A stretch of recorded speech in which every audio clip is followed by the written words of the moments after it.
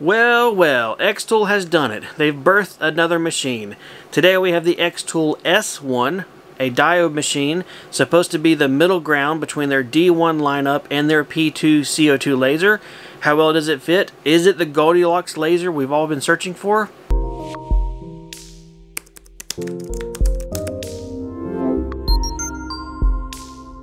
What's up guys, Sam here. Welcome back to Samcraft and welcome to a video showing off xTool's brand new, newest machine. This is the xTool S1 40 watt diode with riser base, honeycomb, air assist, and almost every bell and whistle they make.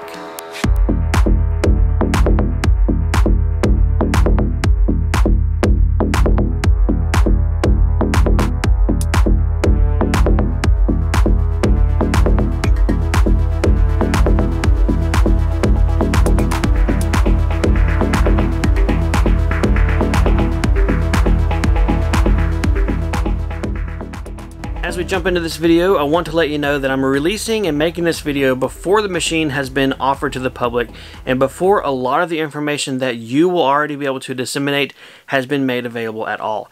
I got this machine just in a box in my workshop. There was a basic user's manual with it, but that was it. So my learning curve was a little bit steeper than what you guys will have, but I also may do things differently than the official recommended workflows or what you will learn through the wonderful land of having public knowledge.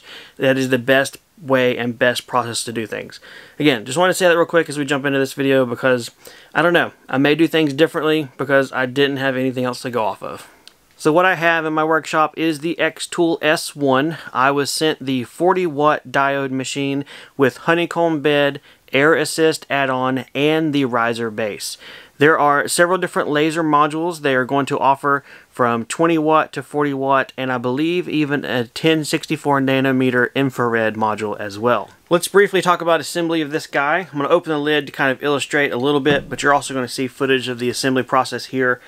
Basically, there's not much to assemble.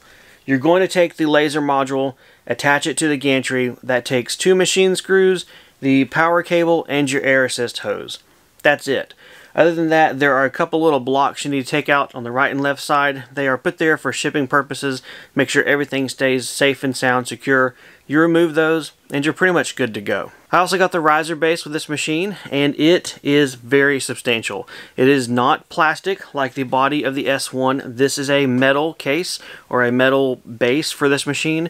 The sides, the front and back are all metal. The inside is made of metal as well, and overall it is extremely well built. Assembly for the riser base was very straightforward. You have 4 pieces to put together, and then you remove the crumb tray from the S1 machine and place it into the riser base. The riser base has doors on the front and back that you push to open or let down, and that gives you the option of pass-through capability if you would like.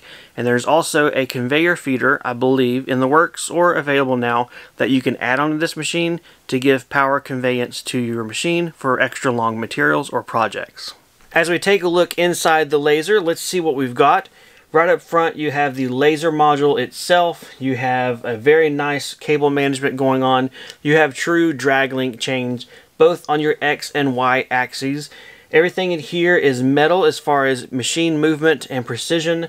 Over to the right of the diode, you're going to see a little block with a needle. So what this is a touch probe that will lower down, touch the top of your material, and tell the machine exactly where that is for ultra precise engraving, cutting, and just getting you dialed in to the right setting every single time.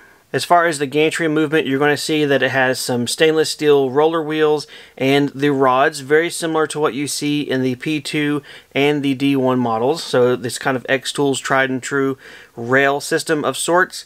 You're also going to see that the cabinet is lit up very well thanks to large LED lights on the front and back of the machine inside. There are also sensors below the lights, which I believe are flame detect sensors and are a part of this machine's overall safety standard. This safety bar that xTool has created has been lifted to a new standard with this machine. In addition to the flame detect sensors, there are other features of this machine which give it one of the best levels of safety that I have seen. You have a full enclosure, top, bottom, left, and right. This giant green lid is laser plastic or laser safety plastic, to where they tell you you don't need to use laser goggles when the machine is running. It protects your eyes, which is great. There are also sensors built in when this machine is running. If your lid moves at all, like you're going to open it, it immediately shuts down the machine, which is awesome.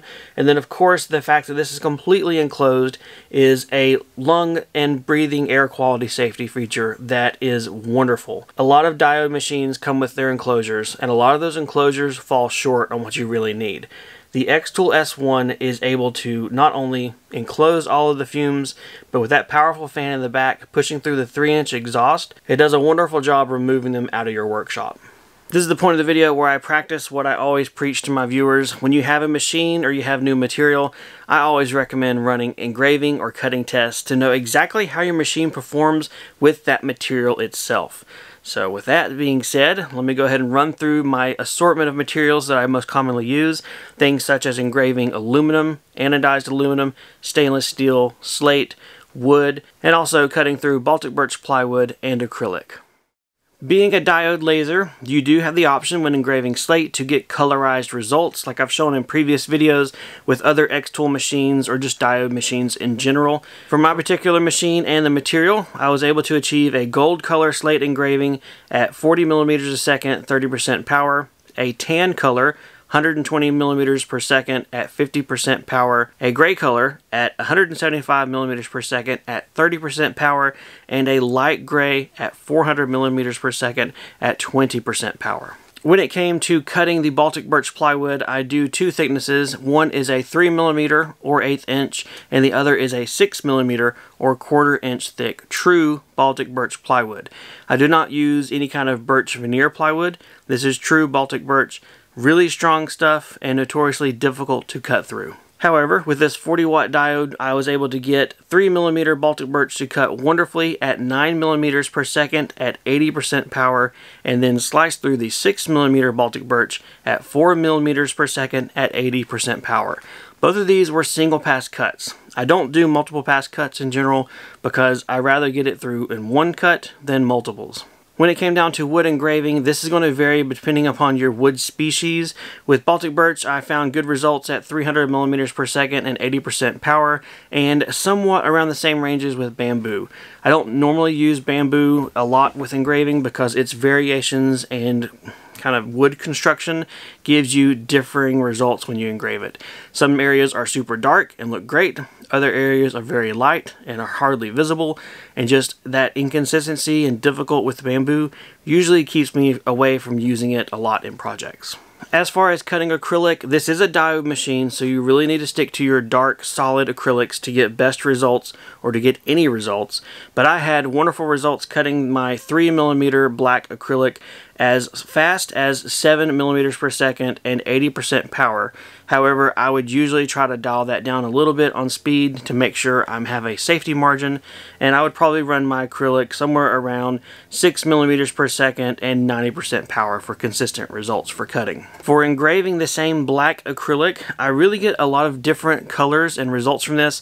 Anything from a white engraving to a silver to even what could be considered a dark gray or black. This is one of those interesting things when you get into engraving acrylics, especially the opaque ones. You can vary your speed and power to get different color results to really enhance your projects in the end. So if I was looking for as close to white or gray as possible, somewhere around the 50% power, 500 millimeters per second looks pretty good on my test. But again, I could go a lot faster with lower power to get darker gray, or slower with higher power to get different texturized results. This no doubt is the benefit of running engraving and cutting tests. It gives you visual representations of the machine on that material to allow you to get creative and think just beyond one color or one finish style for your engraving and get some variations and interest to your projects. For the Laserable Leatherette, this is the hat patches that you've seen in my other videos, the material that I engrave, cut out, and then use a heat press to apply. I got wonderful cutting results. I mean, as fast as 17 millimeters per second and as low of a power as 60%. I would probably run this one around 16 millimeters per second, 75% power. Again, just to ensure that I get cuts on the single pass, the first pass, don't have any kind of issues, and have projects kind of mess up as I run them. As far as engraving the Laserable Leatherette, anything around the 500 millimeters per second, 50% speed did really well, but that does vary based upon the color or finish and the fact of if your material engraves to black, silver, gold, or something else. Again, that's one of the places where the engraving tests really shine and will teach you and help you see the benefits of different settings. Stepping over into the land of metals, I have black anodized aluminum, and the variation of speeds and powers give me everything from what you would consider to be a normal grayish light colored engraving over to something that gives a little bit of a blue tint, and then of course a dark gray engraving. Again, varying your speeding powers, you get different results. If I had to choose the sweet spot for this black anodized aluminum, I would say 60% power, 350 millimeters per second, but a lot of this is subjective to the person creating it, the lighting sources, and just what looks good to you personally. I ran 2 stainless steel engraving tests. The first one I did was my 175mm to 400mm speed test, and I got a little bit of colorization, which made me decide to run the slower test to see if I could get more colorization, which I didn't really get. Colorized stainless steel engravings is one of those things that is a little bit hit and miss with your machine and your material, and is not something I generally do. I've actually not really ever done it other than just have it pop up in my engraving test for kicks and giggles. That being said, running at 400 millimeters per second, 100% power gives a nice dark engraving, and then going around your speeds and feeds, of course, you can change that engraving color from dark black or gray to something that kind of shines more silvery, and then even colors that kind of get into the brown or yellow spectrum as well. So one of the cool things about this machine is that it has an option where you can tell it where your engraving area is. In this example, I have a box here that I want to engrave the top of, and rather than try and mark the center, line it up with my framing, and hope that I get things right, there's a cool feature built within xTool Creative Space that we're going to try out to allow me to tell the machine where my surface is, place my object there, and then engrave it.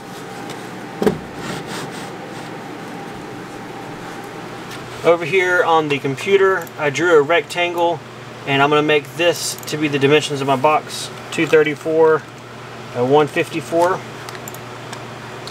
Now if I select everything and I align them centered on each other,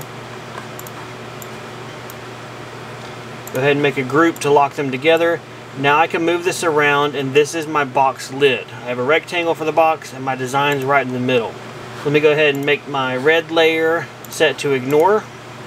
That way it doesn't output anything to the laser, but I can still use it to now pinpoint my marking area.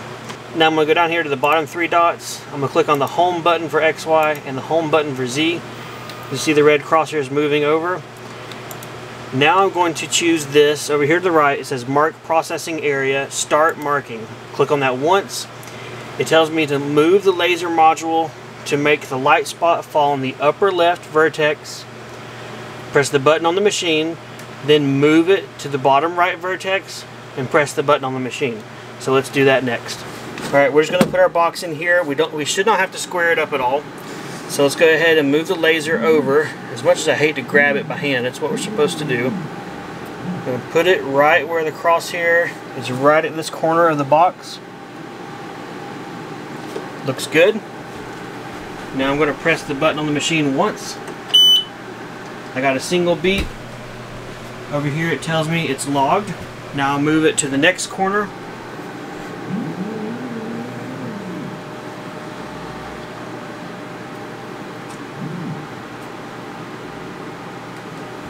Right there. Press the button. Now it's locked in here. Perfectly good. We go back to the computer. We can see that our XY coordinates are locked in. Alright, once we click done on the framing procedure, we now have our image, and a new green box is on our design now. What I'm going to do is line up my design with the green box. Get this thing as close as centered on this as possible. That looks good. Now I'm going to click on framing, press the framing button.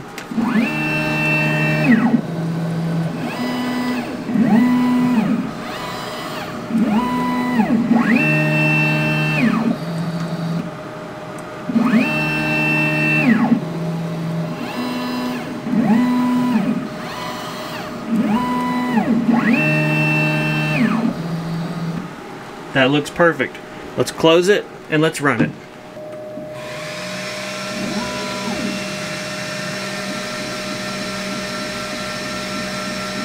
As far as noise level with the machine, right now it is running. The air assist is on, the fan is on, the duct fan, the machine, everything is going, and it's not that bad. Especially when you compare it to the xTool P2 CO2 laser. That guy is loud. This one is much quieter. Not as quiet as the D1, but we're still talking about a different machine there. You don't have such a high-powered exhaust fan on the D1 with its enclosure as you do with the S1. And honestly, that's where most of the noise is coming from. The kind of high-pitched sound you hear, that's the fan running to exhaust all of the fumes and smoke out of the cabinet enclosure, which is exactly what you want.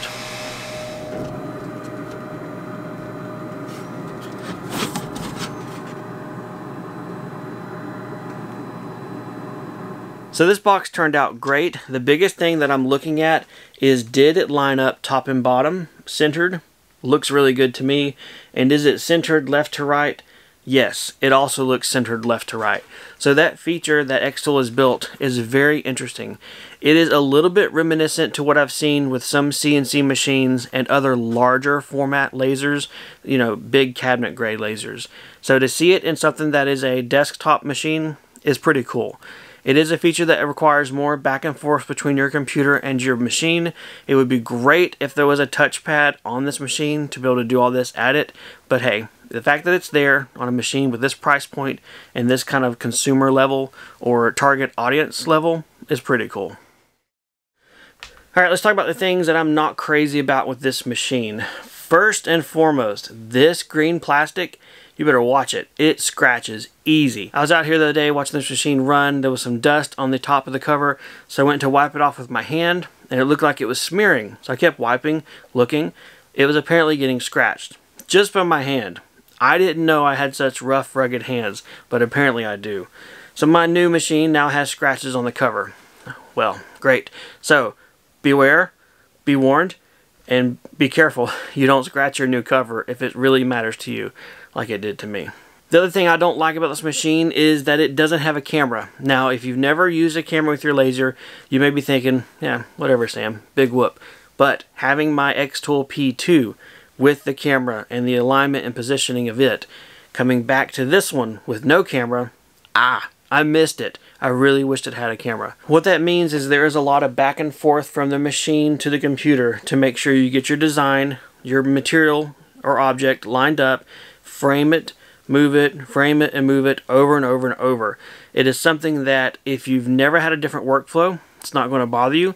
But if you have, and you have to go back to doing this, you're really going to wish you had a camera, some software that handled it better, or better yet, I would love to see this, an actual control pad on the machine to allow me to move the laser head around, to home it, to lock in the start and end points for doing kind of markings for things such as this T-box that I engraved. All of that stuff, if they would have put it on the machine, would really seriously step it up to not the next level, but the level beyond that.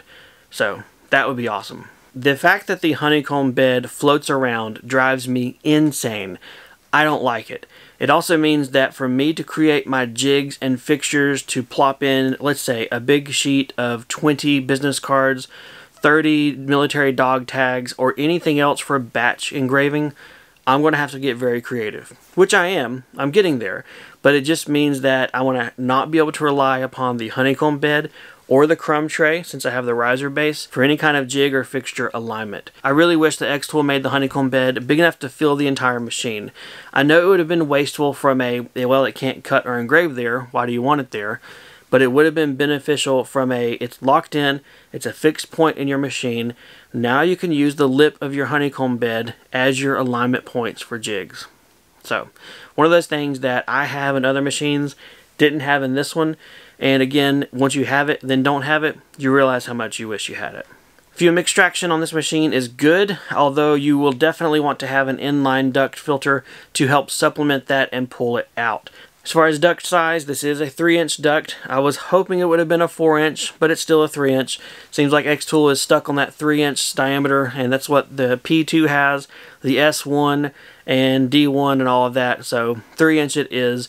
For me, I go to the hardware store and I get an HVAC rigid coupler or adapter. Goes from 3-inch to 4-inch. For this particular fan that I have hooked up on the wall, it's a 4-inch. But if I also plumb this into my main fume extraction, I would then go from the 4-inch to 6-inch. I definitely like to run as large of ducting as possible to get all the fumes out as possible.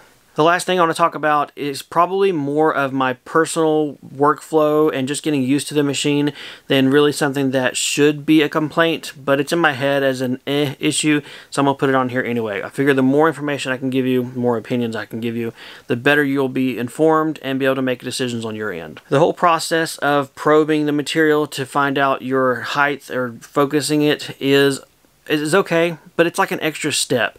I understand having the touch probe is awesome, cool feature. It definitely has great applications, and I get that xTool wants to put it in there and have it. But I feel like I'm kind of locked into using it, or I need to figure out the mystery number that I can punch into xTool Creative Space to account for it. What I mean by that is whenever I probe and measure a business card, you know, if the business card itself is 1 millimeter thick, I can't punch in 1 millimeter. The distance is 44.9 is what the probe sensed. So there's something going on there. Again, it's probably in the documentation that you will have with the machine that I didn't get. But it's just one of those things where it's like, I always have to use the probe. Okay, it is cool, but it's an extra step over and over that I kind of wish just wasn't there so much. But that's me from a production standpoint, from a viewpoint of you have the machine or you're looking to get it to run a small business. It's one of those things that if you have to do it every time over and over and over, it's kind of going to get old.